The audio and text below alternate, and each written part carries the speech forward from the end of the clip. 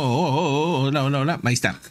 Entrando a otro asunto importante, pues bueno, esta es la imagen de todo un personaje. Yo me atrevería a decir que se está convirtiendo en un líder importante no solamente en Estados Unidos, sino en el mundo, porque Anthony Blinken le ha tocado todos los guamazos directos. O sea, se ha enfrentado, pues, ¿qué te gusta? Desde personajes allá en Qatar, en Arabia Saudita, en Turquía, pues en Israel, en Estados Unidos, o sea, en México, con todo el tema de las controversias que ha habido, pues por el tema del narco, por el tema de los migrantes. O sea, como al final él es el encargado de temas de relaciones exteriores, ¿no? O sea, él es el mero del Departamento de Estado, secretario del Departamento de Estado. Pues evidentemente le tocan todos los golpes, y últimamente ha sido, después de tener a lo mejor una etapa de Estados Unidos que no le tocaron tantos desafíos, ahorita se le juntaron todos. Entonces, y está muy metido, y tan metido es que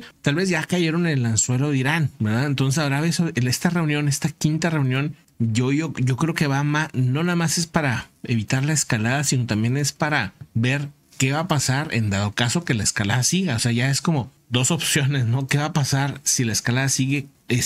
Como amarrar más los lazos que tienen con algunos países, porque Irak se le está yendo a las manos. O sea, Irak era, para mi punto de vista, muy estratégico para Estados Unidos, y se le está yendo a las manos y se está yendo con Irán, que eso es, pues, yo creo que bien peligroso tanto para Estados Unidos como para Arabia Saudita como para Israel. Irak se les está volteando. Quién sabe qué habrán hablado, digamos, en privado, pero pues ya muestran esta primera imagen de una conversación, pues, del más alto nivel, ¿no? Exactamente, y vemos a Anthony Blinken con el príncipe heredero de Arabia Saudita, sí, Mohammed bin Salman, con quien pues hablaron de lo que es la cuestión de seguridad y estabilidad en el Oriente Medio, pues ante estas tensiones que han subido pues ya desde octubre, ¿no? Desde el 7 de octubre, porque si recuerdan, antes de esto pues ya iba Israel y Arabia Saudita a firmar un acuerdo y un rollo.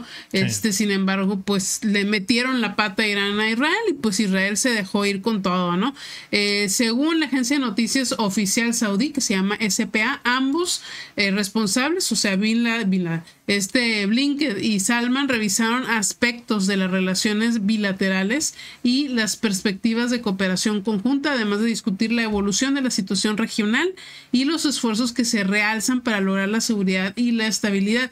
Y de acuerdo con el Departamento de Estado de los Estados Unidos, Blinken subrayó la importancia de abordar las necesidades humanitarias en Gaza y evitar una mayor propagación del conflicto en Oriente Medio ante el aumento de bombardeos digamos, puntos militares de Estados Unidos en Irak, sobre todo, pero también los bombardeos que ha hecho Estados Unidos en Siria, Irak y Yemen. Pues sí. Ahora, aquí les pregunto a la comunidad, ¿qué creen que va a pasar? O sea, ¿creen que hay posibilidades de que no escale? Es que ya más bien ya escaló, ¿no? O sea, como que yo veo que ya esto ya escaló. Más bien podrán desescalarlo del nivel que está ahorita, porque ya hay conflictos diarios. O sea, ya diariamente pues hay movimientos de Estados Unidos, del Reino Unido, en Siria, en Irak y en Yemen.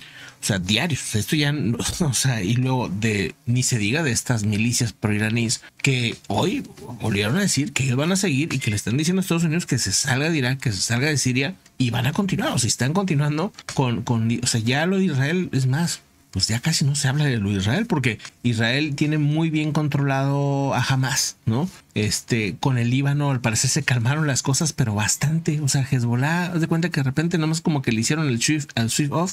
Uh-huh. Aquí la pregunta que les hago a la comunidad que tiene pues aquí tiempo siguiendo todo el tema, ¿qué creen que va a pasar? O sea, ¿a qué les suena? ¿Les suena a aquella época de Saddam Hussein o de Libia, ¿no? O sea, ¿creen que vaya a haber un movimiento así como para intentar derrocar al régimen iraní, o esto es imposible al punto de vista de ustedes, que pues algunos de ustedes les habrá tocado toda la ¿no? situación de la tormenta del desierto y todas estas cosas que se vivieron? En aquel momento Saddam se veía bien fuerte, se veía imposible que fueran a quitar a Saddam Hussein, ¿no? Incluso se creía que tenían armas de destrucción masiva, cosa que no era así. Pero digamos, aún así le entraron al ruedo. O sea que, pues no, yo creo que no se puede descartar, pero digo, ahorita vemos a ver qué opinan aquí. Francisco, ¿cómo estás? Buenísimo, muy buenas. Noelia Meneses, Fidel, Jack, ¿qué onda? Hay un tema interesante ahorita afuera de esto, así que voy a hacer un paréntesis porque hay un sismo. No está el sismo dentro. Estaba esperando que apareciera en el sismológico de Estados Unidos, pero no lo veo. Ahorita están reportando esto en redes, habrá que confirmar obviamente porque esto está en desarrollo, pero esto sería en Trinidad y Tobago, un sismo muy cerca de Venezuela, ¿no? Muy cerca, bueno, pues, muy cerca de Guyana, de Venezuela, de toda esta zona. Entonces, amigos allá del Caribe, ¿no? Se habrán sentido allá hacia República Dominicana, no sé, está muy lejos, ¿no? Está muy lejos, pero bueno, es un 5.1 cerca de las costas de Venezuela, cerca de las costas de Guyana, de Trinidad y Tobago, 10 kilómetros de profundidad, aunque sabemos que siempre el primer reporte suele decir que son 10 kilómetros y luego son más o menos. Así que también habrá que esperar la información del USGS, a ver si ellos lo detectaron. Ahí dice Barcelona. El sismológico de los Estados Unidos, sí se llama. Allá en Venezuela. En Venezuela. Sí, creo que es en Venezuela esa playa, si no me equivoco, pero si no, ¿dónde está la playa de Venezuela? De Barcelona. En Venezuela, según yo es, pero si no, igual, pues es allá en el Caribe. Miren, si entramos al sismológico de los Estados Unidos, de momento, pues yo no lo veo, no sé si tú lo alcanzas a ver, no se ve el... ¿Es ese, Mira, no? ¿sabes qué? Sí, ya está, sí, ya está. Es que aquí lo tienen de 4.9, aquí está, mira, 4.9. Y la profundidad sí está más. Sí, 85 kilómetros, ya. Bueno, pues eso nos da la idea de que probablemente no haya generado daños. Aparte, según lo que se puede ver aquí, no se sintió muy fuerte, ¿no? Lo que estoy viendo aquí. Así que en ese indicador nos da la idea de que a lo mejor no generó daños. Está, como quiera, raro que se dé del lado del Caribe una magnitudes, ¿no? De cercana a 5 de 5. Bueno, vámonos ahora sí a otro asunto interesante. ¿Qué más tenemos por ahí? Bueno, pues se supone que están en pláticas Israel, Gaza, bueno, no Gaza, Hamas, Omán también, y Egipto y Estados Unidos, y Qatar sí, también. Qatar es el que me faltaba, para pues liberar a los rehenes y también pues para un tiempo de paz, ¿no? Israel ya dejó muy en claro que 2 meses máximo, una cuestión así. Sí. No dice un alto al fuego como pide Hamas, que Hamas ha dejado muy en claro que quiere un alto al fuego. Sin embargo, el día de hoy Netanyahu asegura que no va a aceptar ninguna exigencia del grupo de Hamas sobre los rehenes de Gaza. O sea, dice que en términos de una eventual liberación debe ser similar a los acuerdos anteriores. Afirmó que no va a aceptar exigencias de Hamas sobre los rehenes. Dice, Hamas tiene exigencias que no vamos a aceptar y dicen deben de ser similares al acuerdo anterior. El acuerdo anterior, si recuerdan, era los de Hamas liberaban a 15. Israel liberaba, no sé, a 30 palestinos, mujeres y niños. Sí, tienen que ser civiles. Ajá, civiles que no fueran miembros de ningún... Exactamente, que no hubieran involucrados en ningún delito de sangre. Aunque, miren, la verdad es que soltaban a 30 y ese mismo día agarraban a otros 20. O sea, no era como tampoco la gran ayuda.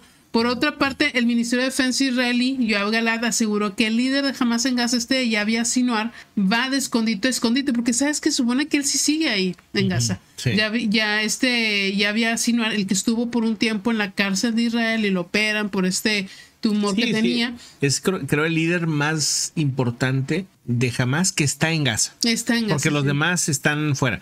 Pero el más importante en Gaza yo creo que es él, y que no lo han podido encontrar. No, es como una rata en un laberinto, ¿no? Sí, está cañón. No había manera. No puede comunicarse con su entorno, dice, y está huyendo, va de escondite a escondite, es incapaz de comunicarse. De hecho, el otro día me topé un video de un gazatí que decía, esta gente defendiendo a los de Hamas, ellos están en Qatar comiéndose un bistec y aquí abajo y le pega al piso, está Yaviar corriendo de un lado a otro. O sea, ellos saben, están muy conscientes que está ahí, pero pues ¿en dónde? ¿Quién sabe? Porque han hablado pues de kilómetros y kilómetros en esa enredadera que tienen abajo. Pues sí. Vámonos a otro asunto.